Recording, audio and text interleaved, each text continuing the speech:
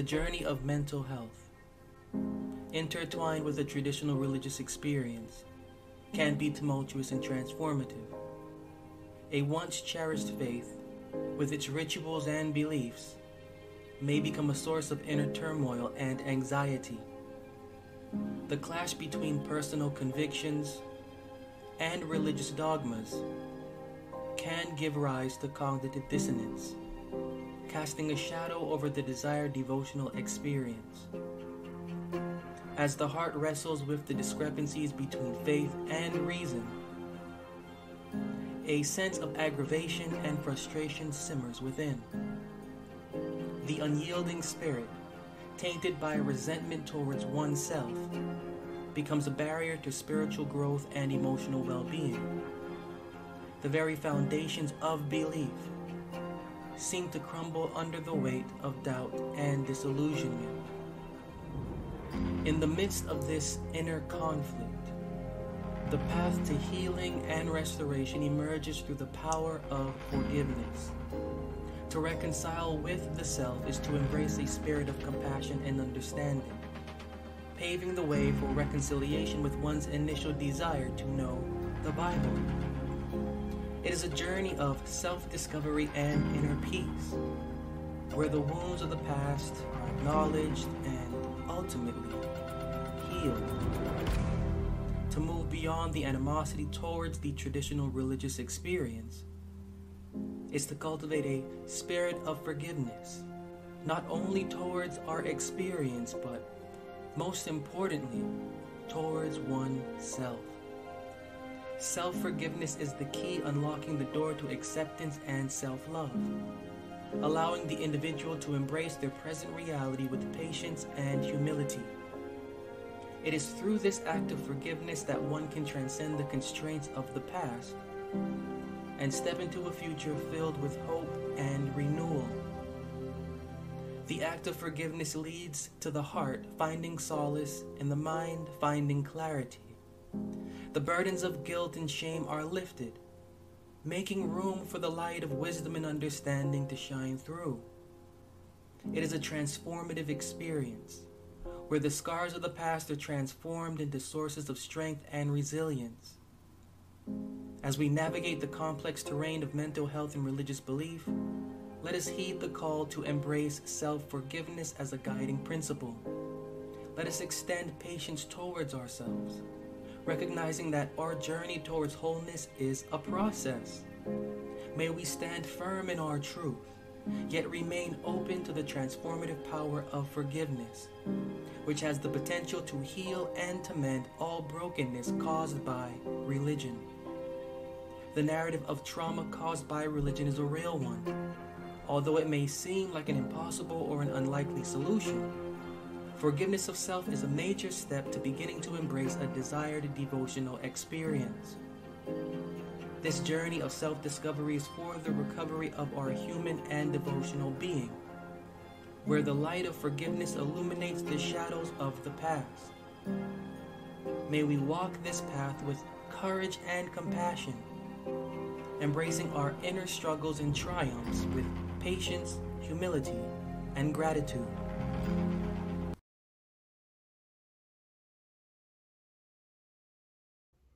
I am so tired.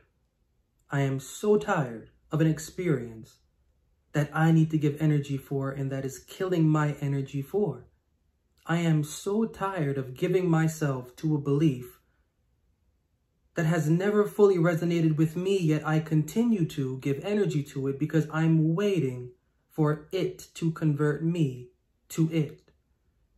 I am absolutely exhausted. I am exhausted from giving myself to a belief that I have to lend my mind and my energy to from other sources which have never benefited me. But I must continue due to relationships, due to my own self-confidence, due to everything that I rest my entire being on, commit myself to, even though I know that it is and has been doing nothing for me. And not only so, I know that there is something more to it. So I'm questioning it. It's making me question myself. I'm tired of the energy that I'm spending on all of this, because I'm not getting the energy back. I'm not getting a response back to the energy and to the response that I'm putting forth. So this is something that I hear all the time. This is something that I hear all the time. And the one thing that is consistent, that links every single individual together, that has this same feeling, that has this same sentiment, is trauma. Trauma. Trauma supplied by, trauma forwarded by a religious experience. This trauma has created within that individual person or the individual person cognitive dissonance. Cognitive dissonance meaning that once they are imagining or thinking about their religious experience, they're not able to mix and mash their beliefs with their experience. Their experience is causing a conflict with their beliefs, and it's making it difficult. There's a clash. It's making it difficult for anything else to come through into their mind, into their heart, that is rational concerning either that experience or concerning that belief. So there is a stoutness. There is a stoutness to not move forward in understanding what's wrong.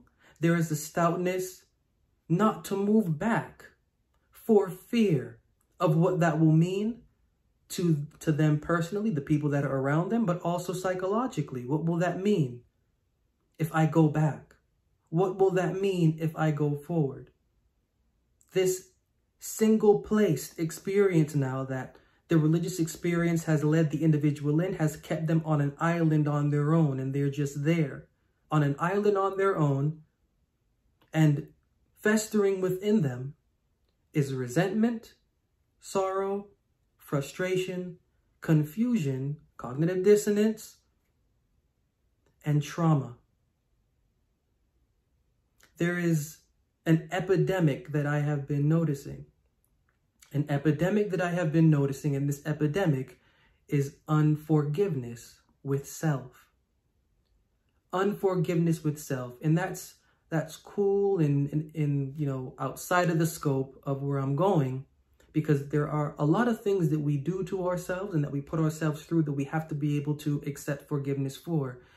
But for the genre that I'm in, the realm that I'm in, the individuals that reach out to me, this lacking of forgiving self has everything to do with the rooted foundational religious belief. There is something connected to an unforgiveness and the religious belief. One is not happening, and one is not allowed to happen. One is not allowing themselves to have the religious belief due to this this feeling of necessary unforgiveness, and one is experiencing this necessary unforgiveness because they're not able to fathom their religious belief.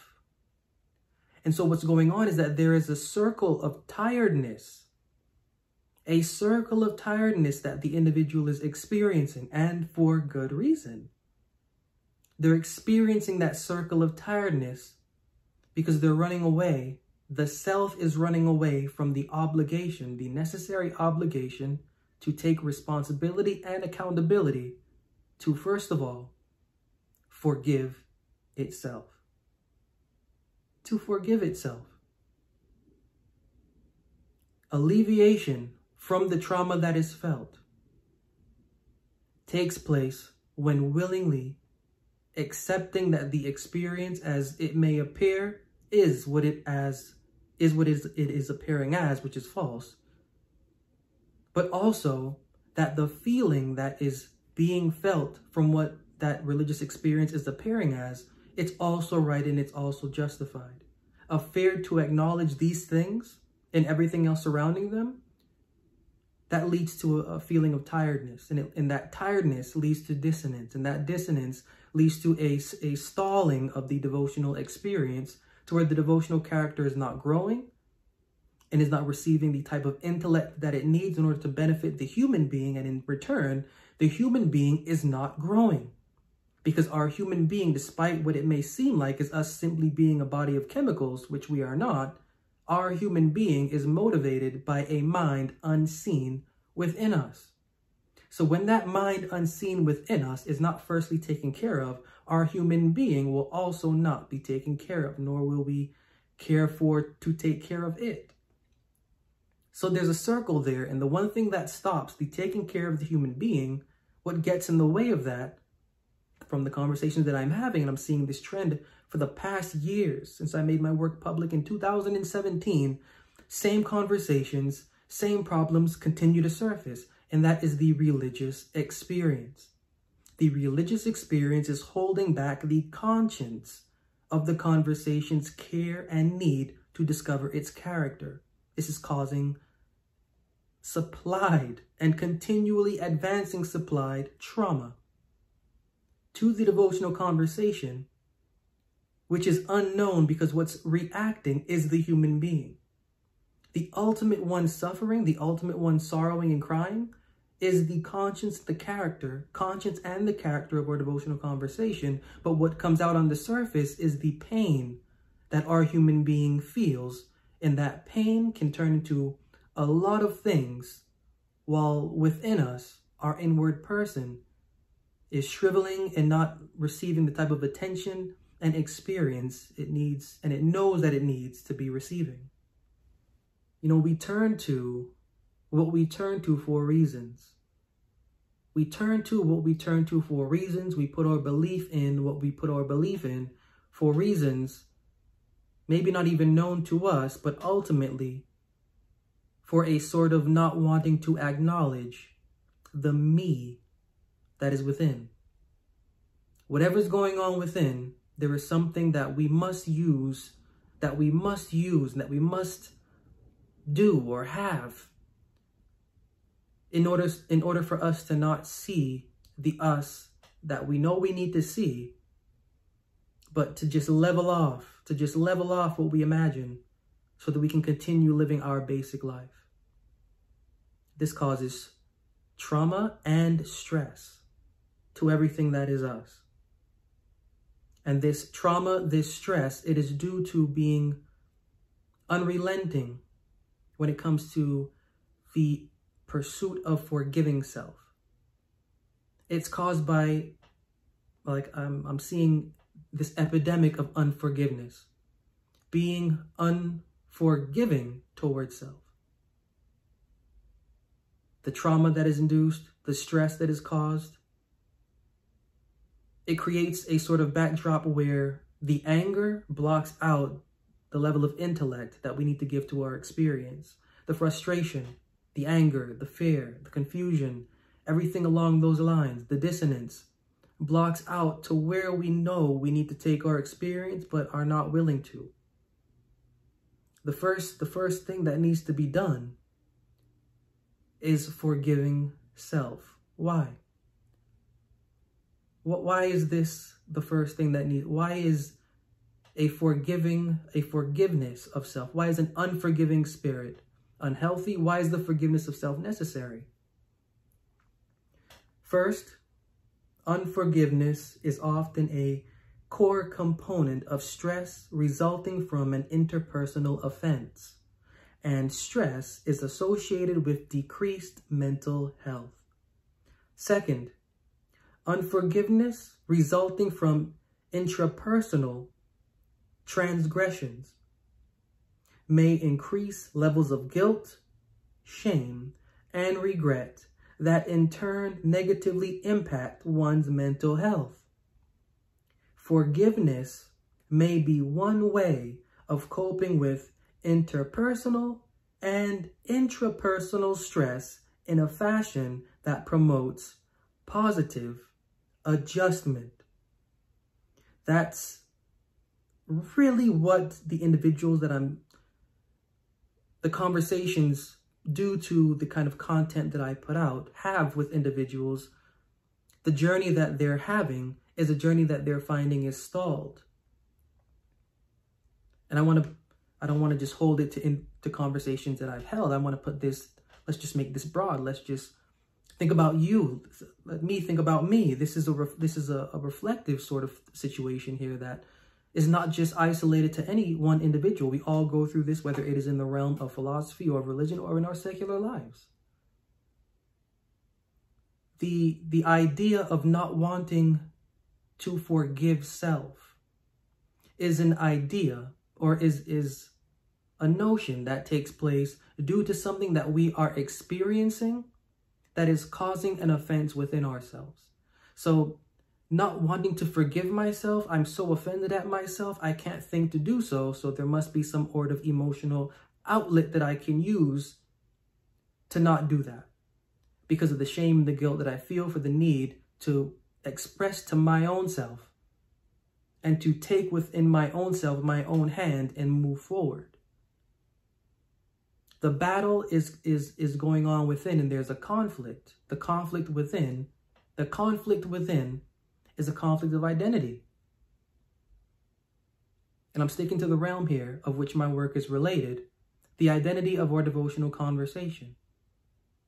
The identity of our devotional conversation, the more that we have taken beliefs, the more that we have taken in theories, the more that our mother and father has influenced us, the more that expert has influenced us, the more that scholarly article has influenced us, the more that the books we're reading has influenced us, the more that our own untrained opinion meaning not actually from within the scriptures through a living and personal experience with them, the more all of that is causing a bit of stress and trauma within me, because I'm not doing all of that. I am doing all of that. I'm doing a mix of the two. And there's tension now. There's tension that I'm feeling sorry about myself for, and guilt and shame, because my experience now dictated through outlets when I know that I should be the main outlet for that. The initiative isn't there. For some reason, the care isn't there. For some reason, something's not there. And now I have been relying on a religious experience to get me to where I know I need to be. And it's not. I'm not willing to accept that. I'm lying to myself. And all of that just causes an overflowing of an abundance of stress and trauma to the experience and to the person. There is a level of healing that's necessary. And this level of healing, for whatever reason, maybe we know, maybe we don't, this level of healing, we're not embracing it. And by not embracing it, we are creating to ourselves an energy that is not allowing us to move forward practically. But at the same time, we are remaining in what's behind us impractically. And so the result is that we hurt. The result is that we are stressed. The result is that I have a religious practice that's going nowhere, and I'm tired and I don't know why. I need help understanding how to move on. But the one way to move on is to acknowledge the experience in and of itself for what it is. And then to understand that we are not the cause of it. To understand that there's a level of repentance that we have to give toward ourselves for enduring an experience that we know that we are better than and worth more of, worth more from. And to move on in a way that is practical and that doesn't necessarily involve us moving alone, but with a guide. Want to know about an efficient way to study the Bible? In just a few seconds, I'll show you how. Introducing BibleGateway Plus, your ultimate Bible study companion. With a subscription, you get access to premium resources and tools. Imagine exploring the Bible with commentaries and study notes at your fingertips. BibleGateway Plus integrates everything seamlessly. Want to dive deeper into the Bible? It's simple with exclusive content like dictionaries, devotionals, and more. Enhance your personal relationship with the Bible today. Sign up for BibleGateway Plus and transform your study routine. Because Bible Gateway is our sponsor, be sure to use the affiliate link to secure your discount. Happy studying, and may your journey be blessed. Turning to the Psalms, Psalm 130, Psalm 133 through 5. If thou, Lord, shouldest mark iniquities, O Lord, who shall stand? But there is forgiveness with thee, that thou mayest be feared. I wait for the Lord, my soul doth wait, and in his word do I hope. Pointing this verse out because I want to pay attention to the characteristics surrounding forgiveness within it. From forgiveness, fear is born or created. And the fear that is born or created The fear that is born or created is a respect of the inward person to wait. Forgiveness advances fear. Fear advances respect. Respect encourages one to wait. This waiting is an act of encouraging one to venture into the scriptures to develop a certain hope in its particular message. I'm pointing this psalm out because I want to articulate the result of forgiveness. The result of forgiveness is first fear, which fear is another term for respect. Secondly, waiting, which is the concept whereby the mind, after experiencing the alleviation that comes with forgiveness, is encouraged to patiently dip into and experiment with the scriptures for thirdly, an understanding of a message to exercise hope in. The alleviation to the stress that is felt. All we have to do is put ourselves aside, and let everything that we have, as it pertains to whatever we believe, let the scriptures have it. Why? Because forgiveness leads to fear. Now, we may not be in a state of forgiving ourselves yet. We may not even know that we need to forgive ourselves for the experience that we have been giving to both our devotional being and our human being. We may not know. But the character of the verse of this psalm that I'm pointing out here is a character whereby associated to forgiveness is the advancement of fear. That's the point I want to bring out here. We are unforgiving toward ourselves. And we are unforgiving toward our experience because we have no fear, which is not fear as in trembling. This is fear as in respect. We have no respect. We have no regard for ourselves and for the actual experience that our character, both human and devotional, needs. If we can receive and acquire the level of fear that is necessary for forgiveness, we will be able to move forward in our experience, realizing the past, the present, and the future of what should be concerning the character, the thought, the feeling, the actions, and behaviors of our devotional conversation to be and to possess the type of experience we need to have. This will limit the kind of stress that we have been known to experience. This will diminish the level of trauma that we have been known to experience, because we are now making sense of that trauma and that stress, all from doing one act. All from doing one act.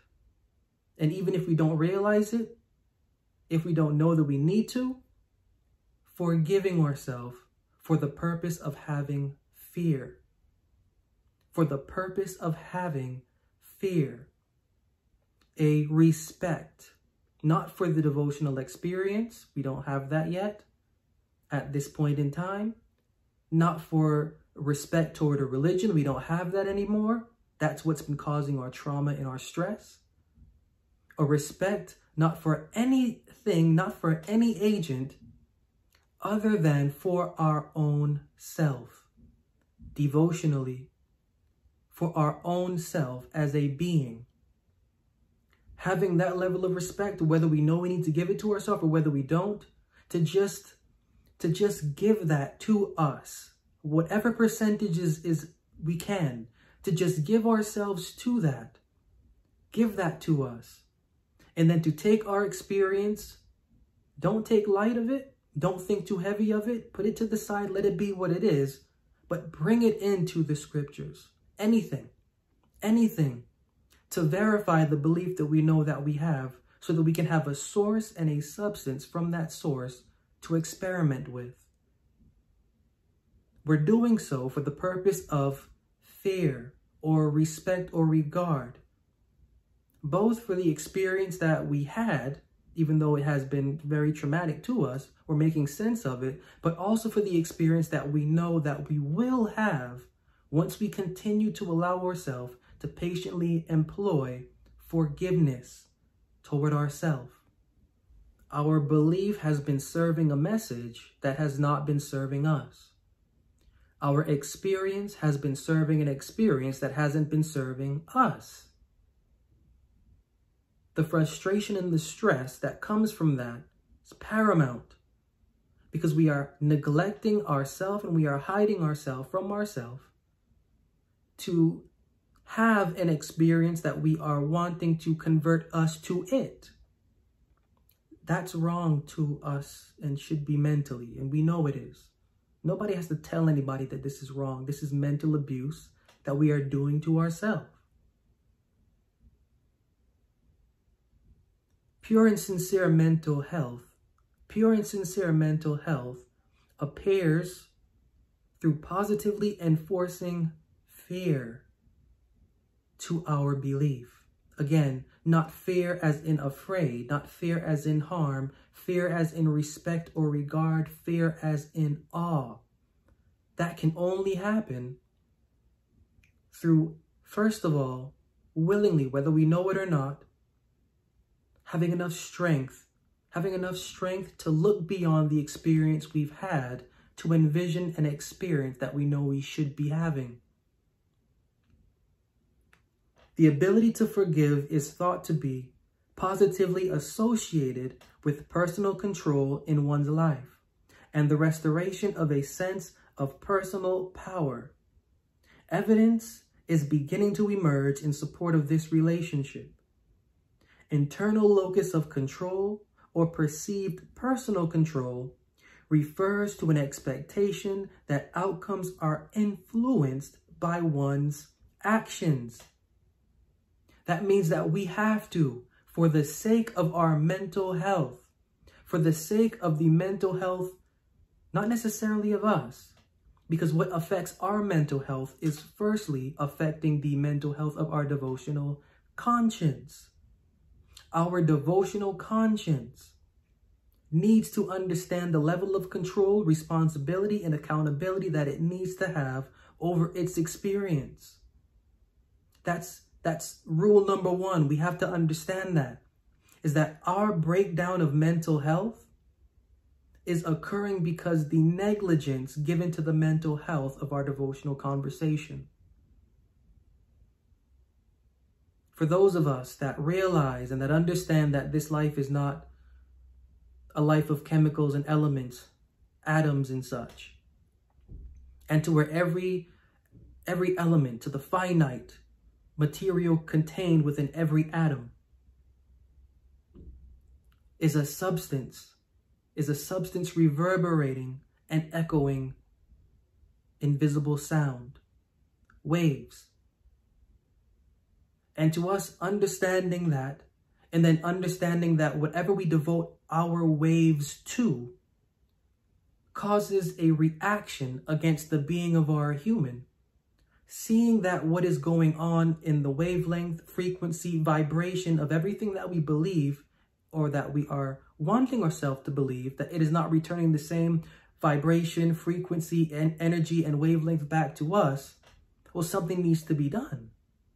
And the longer we put off doing something is the longer that we continue to believe, we may not realize it, but that our life is not our own. We have no control over it. Then we're going to begin to do acts with our bodies that will allow us to feel some sort of control over our life. When in reality, the issue isn't a control that is physical. We're looking for a mental control through a physical act. In reality, the battle is mental. When we can gain the mental control, we will be able to control more competently our physical. Forgiveness may be viewed as a developmental process, including degrees of forgiveness, which can be measured according to the degree of genuineness. Genuine forgiveness requires compassion, benevolence, and love for the offender, together with relinquishment of the right to revenge, resentment, and indifference. it is evident that forgiveness is important as a possible repair mechanism for the conflict that occurs in relationships. And now I understand that what I'm reading here is, you can hold this to any sort of thing, but I'm holding it to the context of the dynamic between the devotional conscience, the devotional being, and the conscience of the human, or the being of the human. This is the relationship that's going on here. The relationship between the devotional conscience, the devotional being, and the being of the human, or the human being. The relationship involves, at that center point there, a level of forgiveness to the individual experiencing trauma from religion, to the individual experiencing trauma from opinionated religion, whether that be self-cultivated or inherited. The battle is within. The battle is within, and the battle has to be genuine. Now, Bible gave us what genuine forgiveness looks like. Genuine forgiveness, what it looks like is moving on once you may or may not understand that you need to, but still having the strength to forgive. Fear, wait, hope, understanding to exercise. Forgiveness actually looks like the regaining of mental health. When you have actually entered into a state where you have forgiven yourself, you're entering into a state of mental health that looks like a regaining of understanding of experience, the living experience, and understanding of self. The result of forgiveness is the regaining of intelligence. The regaining of intelligence. Intelligence philosophically, but most importantly, because all of this affects this realm, emotionally. The regaining of intellectual philosophical intelligence and the regaining of emotional intelligence. This is what true, genuine, and pure forgiveness looks like toward ourselves. And when we are initiating it, when we are initiating that level of forgiveness and that experience, there is no doubt that what we will return to and what we will capture as we are capturing or wanting to capture what we envision to be for a right experience. Understand the deeper meaning behind the crucifixion and resurrection of Jesus. Discover an allegory that speaks to personal and intellectual devotional growth. Meet the Dawn of Devotion, a sacrifice for devotional evolution. This book challenges traditional interpretations of Jesus' resurrection and crucifixion. Explore the allegorical journey reflecting personal and intellectual growth. Experience a narrative that transforms your understanding of devotion. Get your copy of The Dawn of Devotion, a sacrifice for devotional evolution today, and begin your resurrection.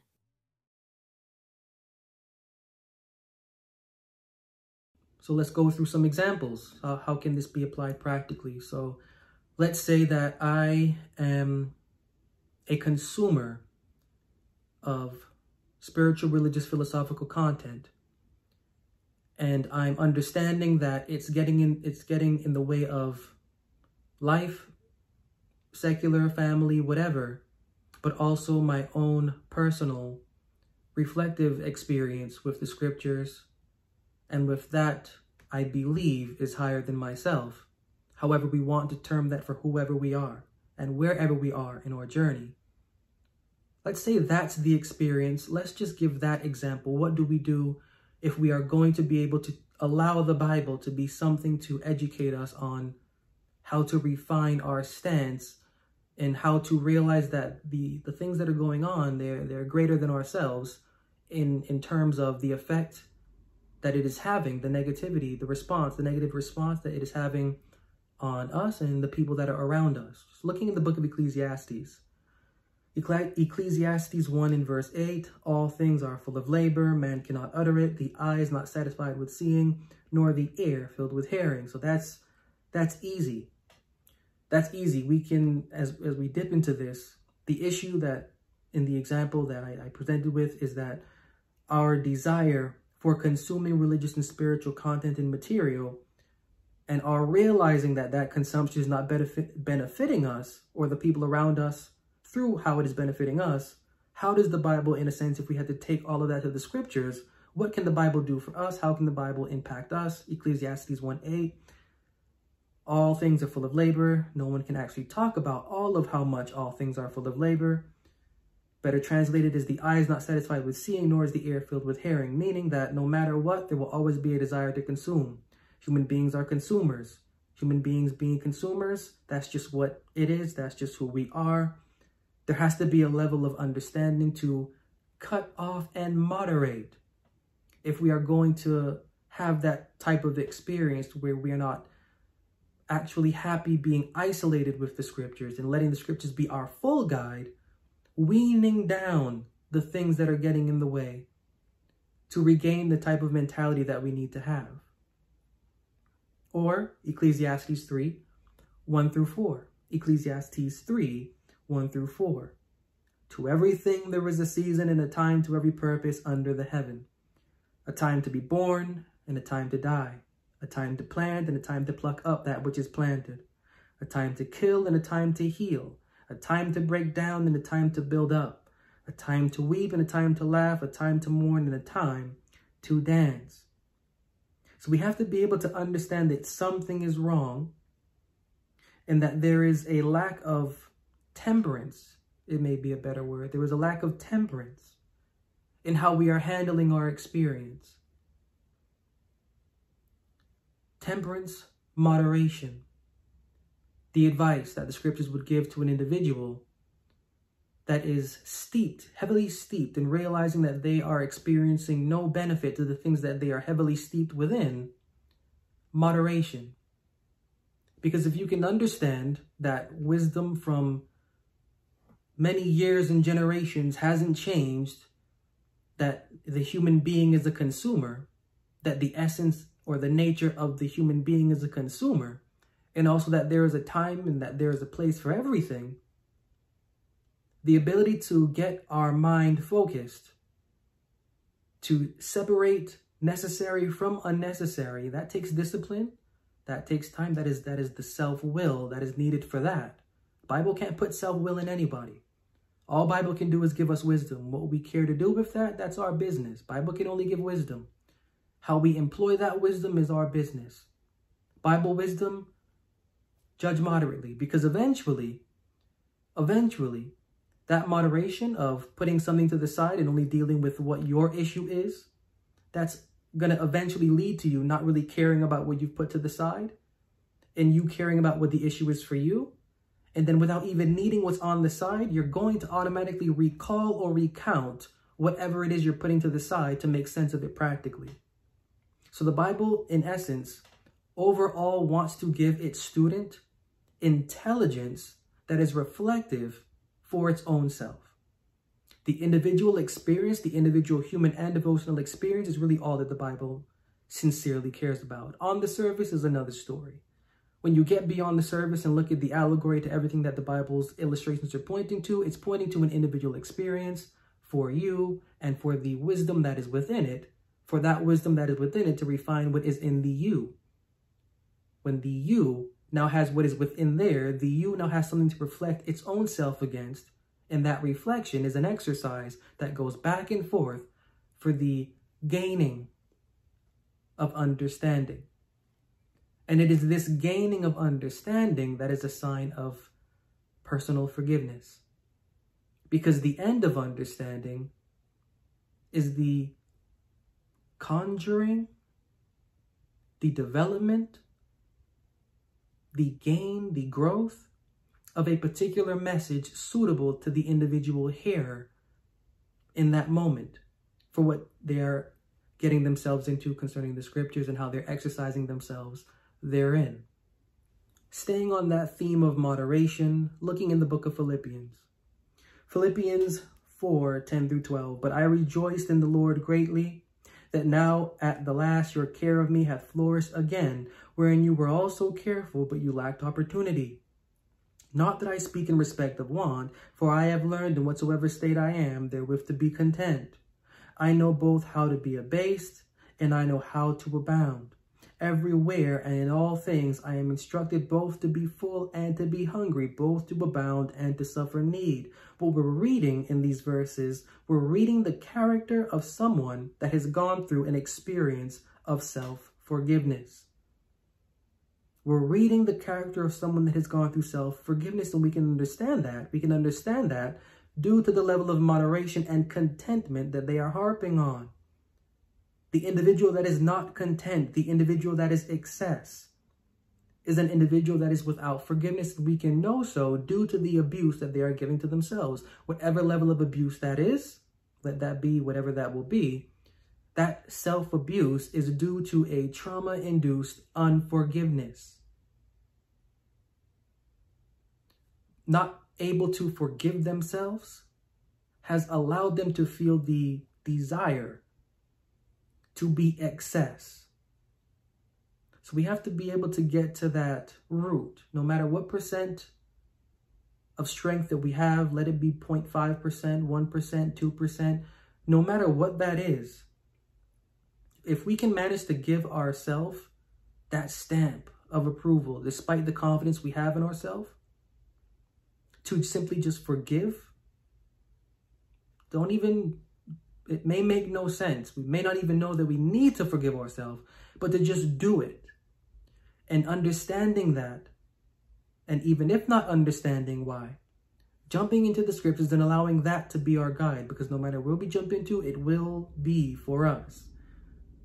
No matter where we are opening up to, we will retain something that is for us. What is for us, we have to be able to exercise that patiently and temperately, because we don't realize that the level of mental health that our devotional conversation is lacking, it's lacking due to us not taking the responsibility and the accountability to forgive the past experience, to forgive the present experience, so that we can be able to envision an experience in the future, in the near future, in the present future, that we can stand by and that we can take responsibility for and accountability for. There is a positive effect. The positive effect to forgiveness is understanding a particular message that's just for us. Participants from a review of an experiment on how forgiveness and self-forgiveness plays a role in the development and growth of self, participants said that forgiveness contributed greatly to their personal growth. They had become more open, less rigid, and emotionally stable, developed overall relationship satisfaction, and attained a sense of purpose and meaning in life. I have changed a lot, said this individual. 70% well-being has been achieved. Earlier, I used to blame myself. Now I understand that it might be because of the situation or other people. I am more in control of my thoughts, and I accept that everybody has some positives in them, so I accept them unconditionally. Forgiveness had played a role in managing myself and others. I mean, look at that. Forgiving self. Instead of casting blame against situation, instead of casting blame against other, instead of ignoring the signs of what self-harm were, the act of forgiving self led to rationalizing treatment of self. This is so key, and this is so important, because so often a past religious experience is seen as dictating the present and the future religious experience, and that's absolutely not the reality. Being able to know that, first of all, our experience is due to how we feel, and being able to check how we feel. Being able to check how we feel, to not judge our own self, and to not get too low on ourselves, to check how we feel is an investigation. For the purpose of experimenting with the type of character that we may not have right now, but that we know we need to possess. That's the regaining of mental health. That's the regaining of control. The regaining of control over the devotional experience. The trauma caused by religion, the The cognitive dissonance that can produce is an experience caused by the fact that I'm giving control over to an experience that has not benefited me, and I'm continuing to do so even though I know that it's not positive. The type of stress that causes is the type of stress that causes enemies, not simply just to self, not simply just to the philosophy that's in the scriptures, but to everyone that is around us. Making sense of what has happened in the past concerning our experiences, that allows us to create a way for a vision that we can cast, of how our devotional experience should be. That gives us a goal to attain. We've had no goal to attain. The only goal we've had to attain has been the goal of doing a ritual for something, or believing in some idol, or believing in something, or believing in someone, when in reality, all of that causes so much hatred and resentment within us that we don't want to insult them, and we don't want to insult our belief, so then we turn and decide to insult ourselves. Our mental health is depreciating the more that we remain in whatever practice that we have and knowing that it should be better, or the more that we do not acknowledge the intended practice we should have after knowing that what we have been in is complete trash. There is a positive effect, and that positive effect is the regaining of cognition for both the personal and the devotional mentality. Ever wished you could master a new skill from the comfort of your home? SkillShare offers thousands of courses taught by industry experts. Whether you're into design, writing, or photography, there's something for everyone. Discover your passion with engaging, hands-on lessons. They are accessible anytime, anywhere, with a paid subscription. Perfect for creative minds and budding entrepreneurs alike. Get inspired by real-life projects and connect with a vibrant learning community.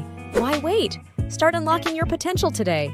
Sign up for SkillShare and dive into a world of endless possibilities. Because we are sponsored by SkillShare, click the link in the description below and get 30% off on membership. Begin mastering your creative journey today. Now, if we have to ask the Bible on where mental health comes from, it will send us to Job. Many places it can send us to, but it will send us to Job. Job 28:28, and he said unto man, behold, the fear of the Lord, that is wisdom, and to depart from evil is understanding. From Job, it will send us to the Proverbs. Proverbs 1:7. The fear of the Lord is the beginning of knowledge, but fools despise wisdom and instruction.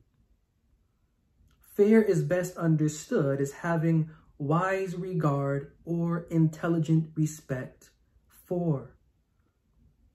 Wise regard and or intelligent respect for, meaning even though we have been in a stress-induced devotional experience, a traumatic religious experience, our wise regard or intelligent for that experience is the means whereby we can begin to account for the wisdom that we need to come up from out of it.